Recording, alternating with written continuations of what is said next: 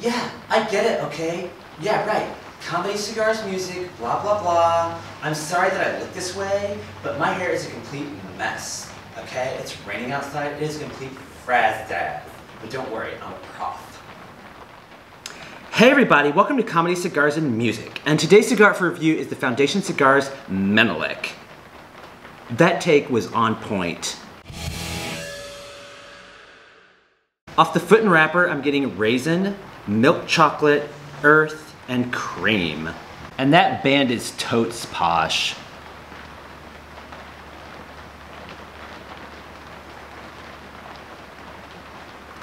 Okay, so like right off the bat here, we have a lot going on, okay?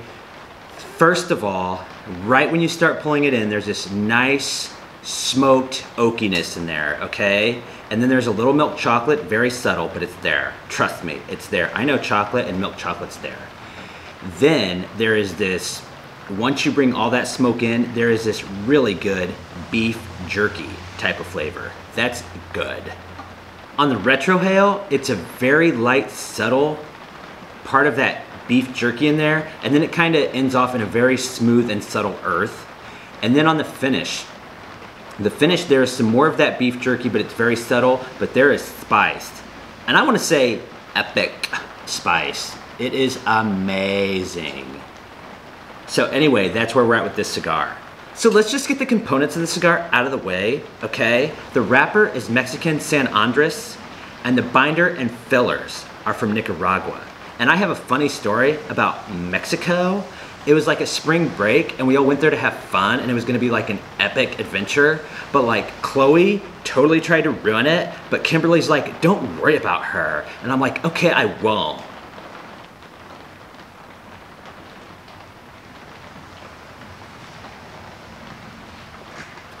Okay, so we are like into the first third. Is that right? Is it thirds?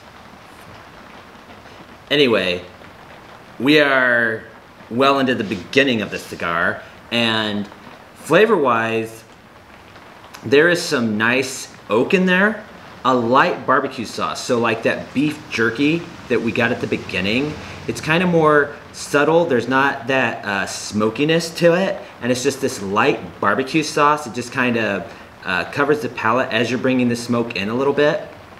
Then there's like this earth, and that earth is like a real clean earth. Very nice, very understated. Then there has been some milk chocolate and cream, and when that milk chocolate has been in there, it is coming in with the oak right when you start pulling the smoke in, and that cream is right there too. Really good. And then on the retrohale, there is a very subtle earth and roasted coffee. And then on the finish is giving me roasted coffee, popcorn, and dark chocolate. And if you would totes like to support the channel, check out 58ring.com. They're our sponsor, very cool. And you can enter the code DILLWEED9 to get 9% off.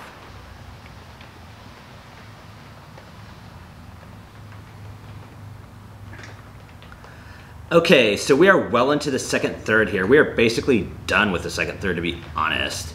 And flavor-wise, getting some milk chocolate, cream, oak, a little bit of smokiness in there. Now, all these flavors have become very, very subtle, but they're there. And there's some cherry in there too. And just on this last pull, I got a little bit of cinnamon, but all very subtle and very quick, short, okay? Short flavors. So they go really fast, is basically what I'm saying. On the retrohale, there is some earth and dark chocolate. Still, that is very subtle as well, very quick. And on the finish, there is some earth and dark chocolate in there, but it is here and gone. Kind of like everybody is when Pamela shows up to the party. Totes uncool. Comedy, Cigars, and Music would like to take a second to say thank you to Kaplowitz Media. They awarded us Cigar Reviewer of the Year, or Cigar Critic of the Year, Cigar Critic of the Year, and then he actually had us come on as a guest on his podcast. So you can check that one out. It's number 195, Course Untainted, totes fun, and also catch Mike Weinstein on there too. Very cool guy. So thanks. I was talking to my friend Natalie about doing this review, and she said, girl, totes, You ought to show cleavage during the review. I decided not to. And honestly, totes regretting.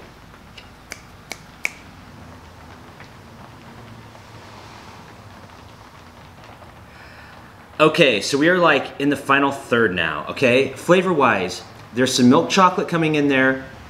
That beef jerky from the beginning has made a comeback. There is just a little bit of fruity sweetness in there. I would say it's more of a cherry. And then, I'm gonna tell you right now, cinnamon is still coming in like it was a little bit in the second third there. I always spell cinnamon wrong. Hashtag thank you autocorrect. On the retrohale, getting some earth and just a little bit of that beef jerky. And then on the finish, there is some of that roasted coffee still and dark chocolate. Now, the draw and smoke output of this cigar has been excellent throughout. I thought I was gonna have a burn touch up like in this final third, but I did the smoke roll, trademark, and it fixed itself. So I've had no burn issues. This cigar has performed awesome. The ash has held on. A couple times it fell off, but it's really been a good ash. It's done real good. So I'm happy about that. If I were to rate this cigar on a scale of 4, I would give this cigar a 3, okay? And one thing I can tell you about that, this cigar was on point. I already went over everything, so that's all I have to say about that. Smoke time for this cigar came out to 1 hour and 38 minutes. Oh my gosh. So like, as always, thanks for joining us. If you enjoyed this review, have enjoyed other videos, other reviews, please don't forget to like and subscribe. Jeez Louise. Make sure to leave all your questions and comments below. We will totally get to them as they come along. And until next time, guys, YOLO, and we'll see you soon.